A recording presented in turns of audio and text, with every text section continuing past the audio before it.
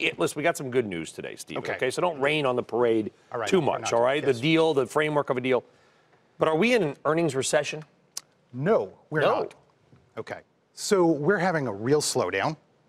I think the quarter we just passed, 4Q, probably when all is said and done will come in nearly at 18% year-to-year growth. Sounds good. Yes, and it's a lot more than expected. And guess what? We have seen earnings for the quarter that's just been reported more than analysts have expected, rise more than analysts have expected in every single quarter since 3Q 2009. Now that we're getting to the point where earnings is slowing to low single digits or mid single digits, and analysts cut their estimates too far, which has happened again in every single quarter since 3Q 2009, you will see it widely cited, now earnings are falling. The estimates say so. Well, if those estimates have been too conservative in every single quarter since mid-2009 and most of the time before, don't you think that those estimates are understated now? They are. Is that because, and I know you've got a very good and deep research team at Citigroup overall, your corporate parent, but are you saying that they've gotten it wrong again or that companies are sandbagging? Well, this is exactly how it is. When you take a look at earnings estimates out into the future, they tend to show too much growth. Those growth rates come down. The end of the year 10% EPS growth may in fact be too high, but they're partly too high, again, because the near-term estimates are too low. So the reality is the American economy, the world economy is moderating for a lot of reasons, 9 rate hikes. We will see a slowdown in corporate profit growth with it. But I think all of the estimates are going to show that we're going to end up with something like a 5 to 6% EPS gain for the quarter we're in right now. That's not terrible.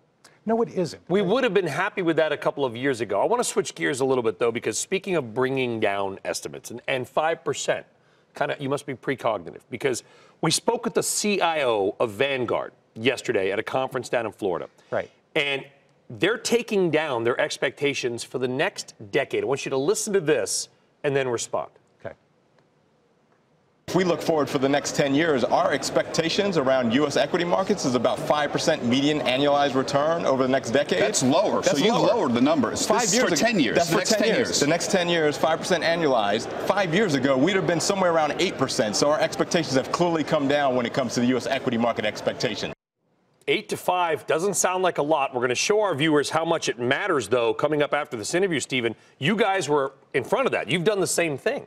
Well, we think our estimates for 10-year ahead U.S. equity returns are coming up to about 5%. They've Whether you come up or go down to 5, you're still at 5. Yeah, but that's the whole 5 doesn't point. sound good, though. No, it doesn't sound good. It's just historically well below long-term average returns. What it is averaging in 1 to 2 recessions within a 10-year window of time. When you're 9 years deep into an economic recovery, when profits have tripled from the low point 10 years ago, and you average in those declines, it's a conservative way of estimating future returns. We think that that's the right way to look at it.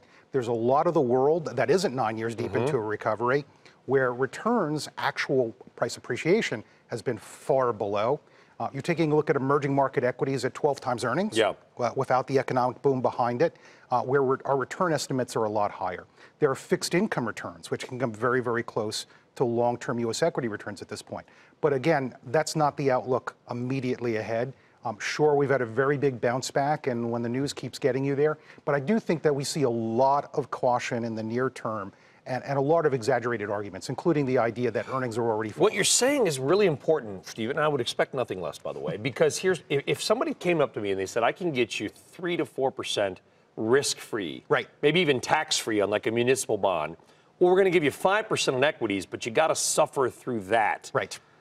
The bond angle, while boring, doesn't sound so bad. So look, if you take a look at world assets, and you have a whole mix of things that you can buy from the whole world, you know, we're fully invested neutral again, raised it a bit in U.S. stocks, but we're overweight U.S. bonds in a world in which bond yields are incredibly low, particularly in developed markets, where yields are far behind the United States, where there hasn't been 9 rate hikes. The front end of the U.S. yield curve is attractive. You can get over 3%, again with the Fed funds rate peaking at 2.5%.